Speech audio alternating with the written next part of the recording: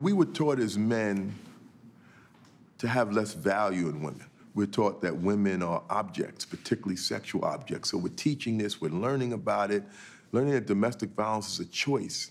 It's not a pathology. Even if he's drunk, he still knows who to hit and who not to hit. So our work is really designed to prevent domestic sexual violence and other forms of violence and discrimination against women and girls, while simultaneously promoting healthy and respectful manhood. We see it as a win-win.